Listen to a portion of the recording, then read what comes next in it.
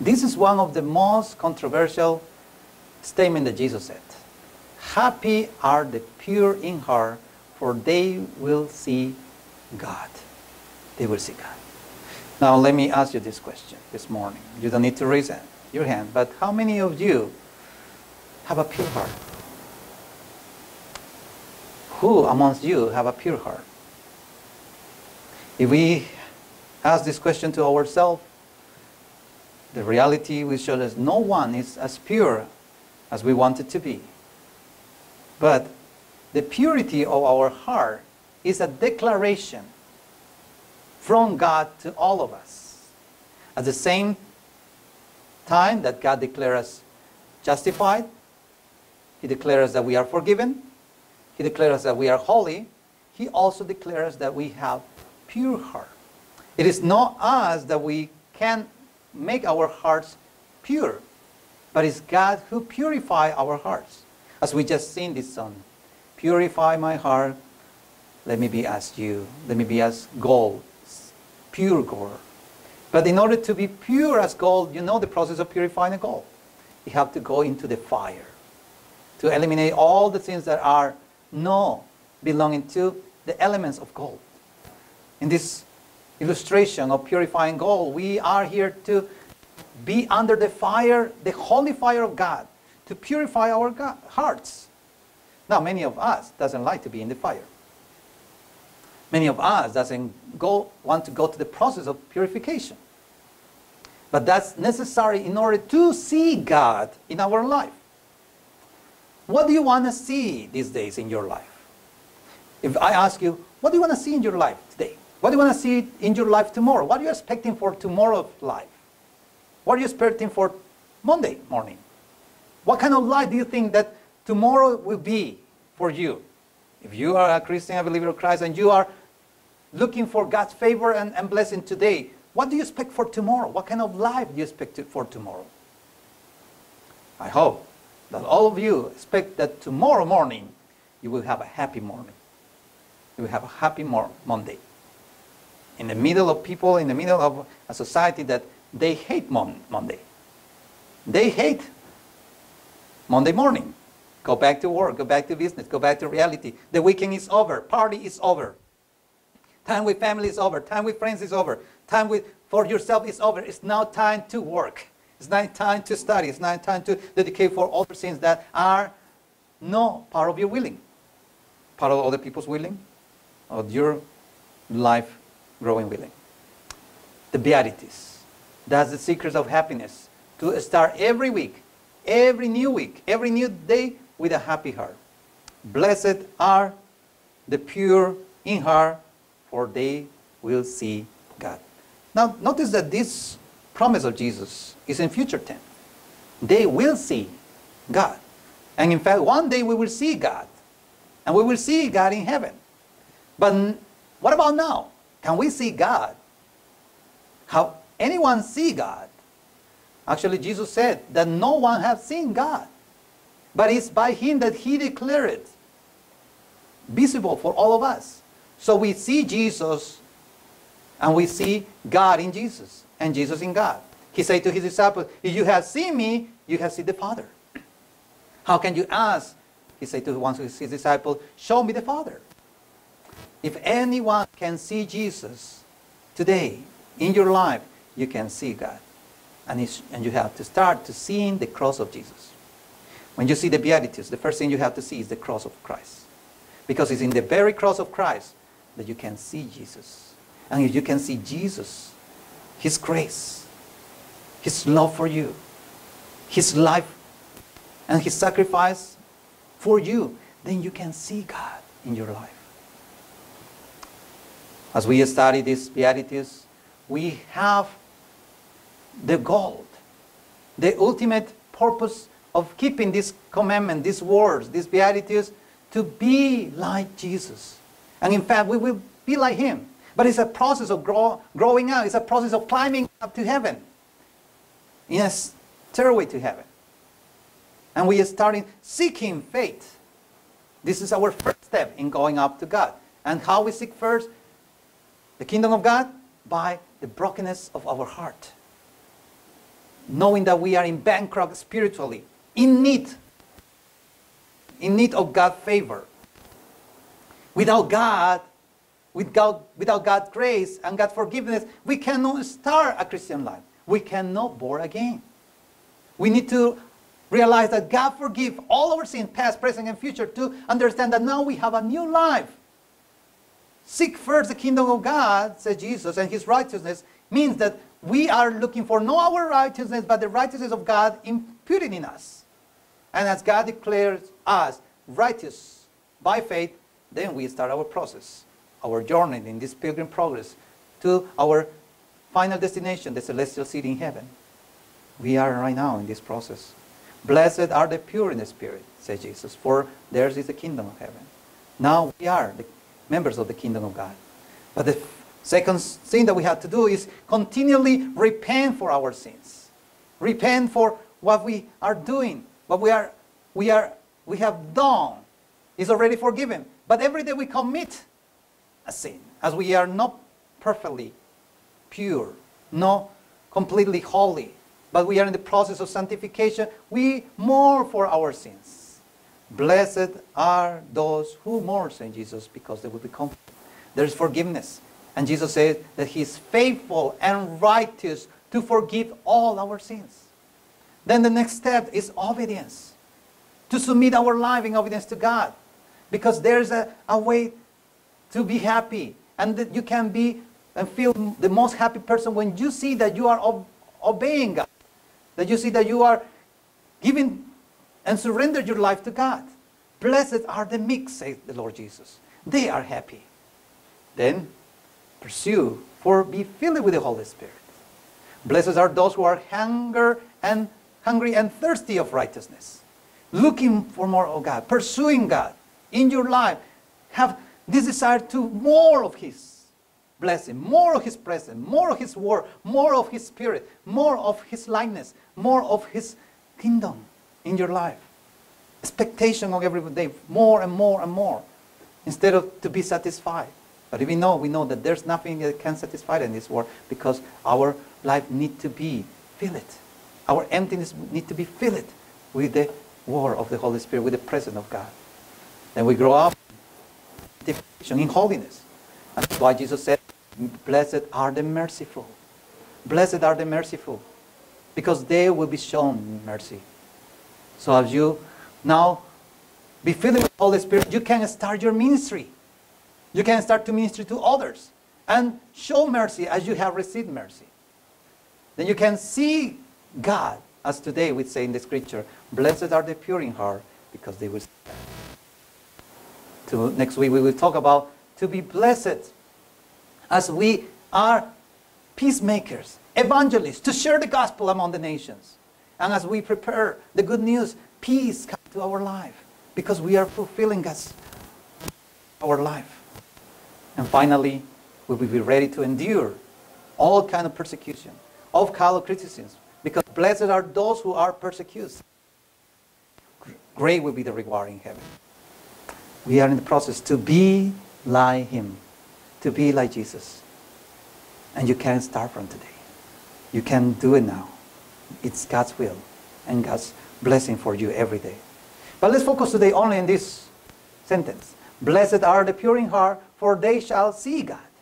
They shall see God.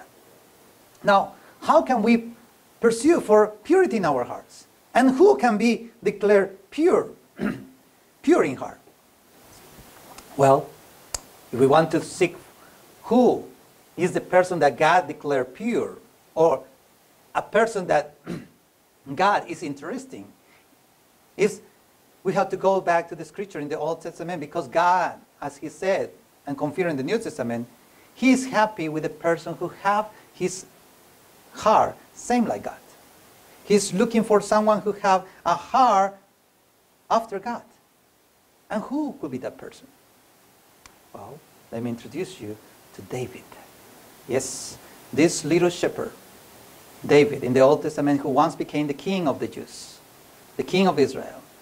He was a man after God's heart, because that was God declared to the prophet Samuel. He said that after he rejected Saul as a king, the Lord has sought out a man, and this man is David, after his own heart. But we know David's story. We know what kind of man he was. He was a liar. He was a killer. He was a murderer. He committed many sins. And it was David who himself, he wrote Psalms. And in one of his Psalms, he said about the pure heart, who may ascend the hill of the Lord? Who may stand in his holy place? He who has clean hands and pure heart, who does not lift up his soul to an idol or swear by what is false. He will receive blessing from the Lord and vindication from God his Savior. Later, his son Solomon will say in Proverbs, who can say, I have kept my heart pure, I am clean and without sin? David knows what is to be clean, what is to have a pure heart. And he recognized that he doesn't have a pure heart. He cannot climb to the mountain of God with clean hands, as he remembered his sins. He knew his profile. He knew that in front of people and in front of the society, in front of his kingdom, in front of God, he was a man. That once, yes, he was declared man after God's own heart, but then he became a rapist. He became a murderer. He was a hero, yes, but he was a polygamy. He was a failure as a king, as a father. Even though he has some talents as a musician, he was a warrior, he was passionate, he was a shepherd, but he ignores God too. But at the end, God declared a successful king. God declared a man who have his own heart. Amazing. And we are like this King David. And we have to confess as he confessed, because there was no any good thing in David, but there's only one thing, that he was pursuing for God. He was seeking God. He was asking for his blessing, because he knew that without God he cannot live any moment. He cannot live anymore without his grace, without his love, without his spirit, and without his heart, the heart of God. And that's why he said in Psalms 51, verse 10, create in me a pure heart, O God, and renew the steadfast spirit within me. It was David who asked God, create in me a pure heart. He knows that in his heart, he doesn't have a pure heart. He himself cannot make a pure heart. So he asked God, give me a pure heart, oh God. It is you who can give me a pure heart, not myself. No one else in this world can purify my God, only you. And that's why God accepted David's repentance. And even though he had to face the consequences of his mistake, the consequences of his sin, God still declared as a person who has his own heart. Why? Because that was the very reason that God called David. Remember when Samuel went to anoint David, the Lord was appointing David, not because of his attributes of his talent as the prophet Samuel. He go first to the older brothers, and the second and third, looking at that, yes, this probably must be the chosen one because he's handsome, he's strong, he has some kind of talents, wisdom. But God said like this, the Lord does not look at the things that people look at. People look at the outward appearance, but the Lord looks at the heart. God looked at the heart of David before he became king, before he was anointed, before he committed adultery with Bathsheba, before he let his son be killed. Before all these mistakes that he did in his ministry, in his kingdom, God knows David's heart. And even though he anointed, because he knew that David, he will repent. He will come back to God. He will pursue more for him. He will endure persecution for being faithful to God. Now, what we have to learn from David, as today we try to be pure in heart, as Jesus commanded. We have to understand that there are some kind of purity that we have to be aware first. John MacArthur, in his book, The Beatitudes, he shared 5 kinds of purity. And he says first, that there's a primitive purity. The primitive purity is only belong to God. That's the primitive purity. Before creation, before everything exists, was God. And God was pure. That was the primitive purity. But then there was the creative purity, that all the creation, they were created pure. And as God created the world, He said everything is good. So that's the created purity. But then, the man committed sin, and we have the ultimate purity. That is the glorification purity. That all the sins were forgiven, and all sins were made new again, a new creation, new heavens, new earth. That will be the glorification day. That all the saints, those believe in Jesus Christ, will be complete and pure. As John 3:2 says, will be like Him. That's the ultimate purity. But then we have the positional purity. That God inputs in us today. The positional purity when we believe in Jesus. So God declares you pure. God declares you righteous. God declares you holy. God declares you forgiven. Because He imputed in you His purity. You have the positional purity. But what we have to learn today is the practical purity. That is the one that we all have to work on it. That is living purity and with pure motive. That's the hard part. That's the hard work. How we can live or keep our purity. How can we have pure motive to living? Because deceitful is the heart, and our heart's tendency is all the time to do evil. It's hard to practice purity every day. It's away of our nature. It's not part of our nature. We were born as a sinful people. How can we purify ourselves? How can we pursue purity? How can we have a practical purity in our life? For us, it's impossible, but for God, it's possible. God is still finding a new David today, and here in CEM. Let's see what's the heart of David. If you want to practice your purity or have a practical purity, you have to have the same heart of David. David, he was faithful and righteous, upright in heart. In other words, he let God ministry here, forgive him, and declare him right and lift him up again. Raise him up again in faith, in communion with him. David, as King 8:70 says, who was the father of Solomon. Solomon declares, my father David have in his heart to build a temple for the name of the Lord, the God of Israel. He have a heart for ministry people who have a place to worship. David have a heart to build a place to worship. And also, Psalms 9:1 says, he praised God. He gives sense to God. The God who knows his heart. And also, Psalms 13:5, David said, I trust in your unfailing love, my heart rejoices in your salvation. He understood God's salvation. He understood and gave sense for his salvation. He rejoiced. He had the joy of salvation.